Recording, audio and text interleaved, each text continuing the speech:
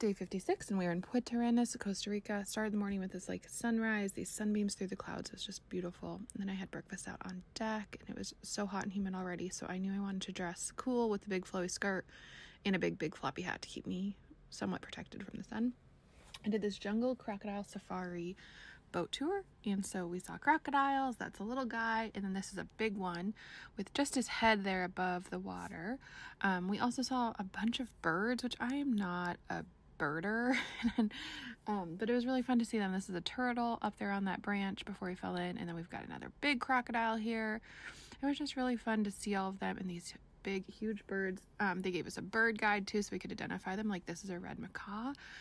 That's apparently very rare, so that was really cool. It was just absolutely stunningly beautiful.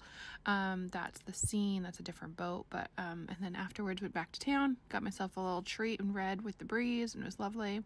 And this was the view. I'm gonna walk back to the ship. Like, isn't that stunning? Sunset. I think these look like pterodactyls. And then I went to a show with one of the performers.